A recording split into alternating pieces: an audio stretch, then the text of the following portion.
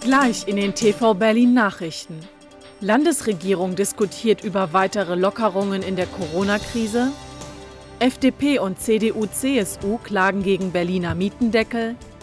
Und das Wetter: Morgen bleibt der Himmel überwiegend bewölkt. Dabei bleibt es trocken bei Temperaturen um die 17 Grad.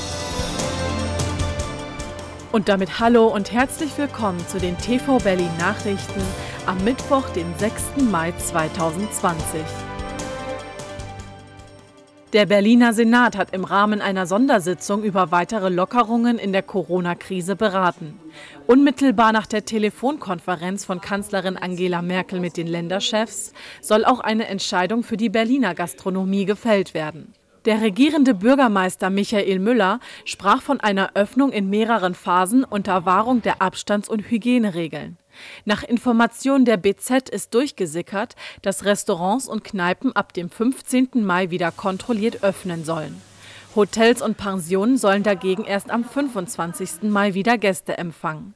Ob sich diese Daten bestätigen, soll erst in den Abendstunden feststehen. Bund und Länder verständigten sich bereits Anfang der Woche darauf, dass bei den Öffnungen ein Beschränkungskonzept umgesetzt werden muss. Sobald es erneut mehr als 50 Neuinfektionen pro 100.000 Einwohner gäbe, müsse man die gastronomischen Betriebe wieder schließen. Die Bundestagsfraktionen der FDP sowie der Union von CDU und CSU haben am Mittwoch eine Klage gegen den Berliner Mietendeckel eingereicht. Bei der Klage vor dem Bundesverfassungsgericht in Karlsruhe handle es sich um eine sogenannte Normenkontrollklage.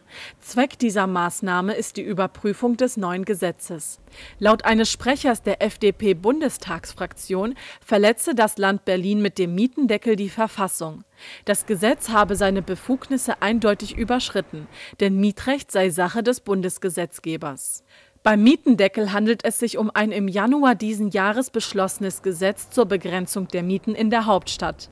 Demnach werden die Mieten zunächst auf den Stand vom Juni 2019 eingefroren und dürfen ab 2021 höchstens um 1,3% jährlich steigen. Nach Angaben aus Senatskreisen sollen die Berliner Verkehrsbetriebe mehr finanzielle Planungssicherheit bekommen. Mit der Corona-Krise seien für das Verkehrsunternehmen schwierige Zukunftsaussichten einhergegangen.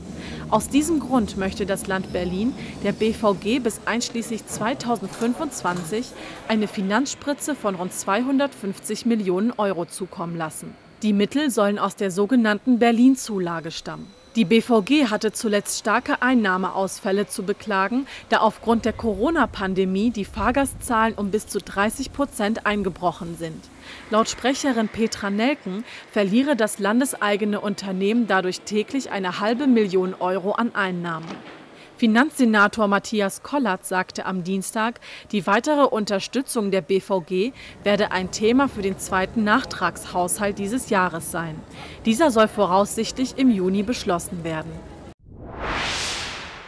Die aktuellen Zahlen der Neuinfektionen mit dem Coronavirus sind nach Angaben des Robert-Koch-Instituts nur leicht angestiegen. Mit Stand Mittwochmittag seien in der gesamten Bundesrepublik rund 165.000 Menschen erkrankt. In Berlin liegt die Zahl der Erkrankten bei 6.092. Bundesweit sind mindestens 6.943 infizierte Personen gestorben. Allein in Berlin sind es rund 160 Todesfälle. Laut Robert-Koch-Institut liegt die aktuelle Reproduktionszahl damit bei 0,71. Das bedeutet, dass 10 Infizierte gut 7 weitere Personen anstecken. Die Reproduktionszahl schwankte in den vergangenen Tagen noch zwischen 0,7 und 0,8. Die meisten registrierten Infektionen haben den Statistiken der Bundesländer zufolge Bayern, Nordrhein-Westfalen sowie Baden-Württemberg zu vermelden. Kommen wir nun zu den Wetteraussichten. Heute Nacht bleibt der Himmel zunächst leicht bewölkt. Regen haben wir nicht zu erwarten. Die Tiefstwerte gehen runter auf 4 Grad.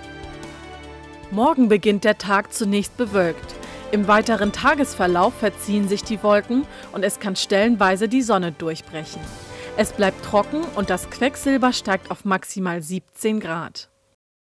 Das lange Wochenende beginnt am Freitag recht freundlich mit Temperaturen um die 21 Grad.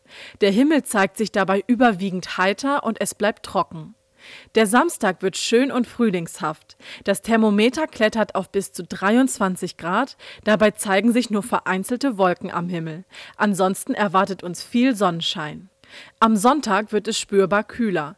Bei knapp 16 Grad Außentemperatur bleibt es den ganzen Tag über bewölkt. Es kann vereinzelt zu Regenschauern kommen. Das waren die TV Berlin Nachrichten für heute. Wir wünschen Ihnen einen schönen Abend und bis morgen.